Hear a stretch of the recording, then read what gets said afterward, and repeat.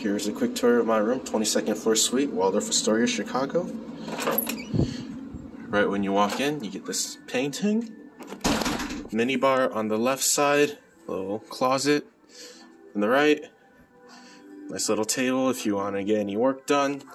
Couch, fireplace, little one-seater. Right, and this over here is the balcony with a nice view of Chicago's near north side.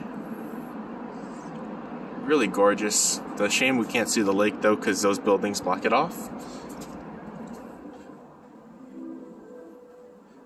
Now this is the bedroom. Gorgeous painting, nice flowers, very well furnished. This over here is a TV.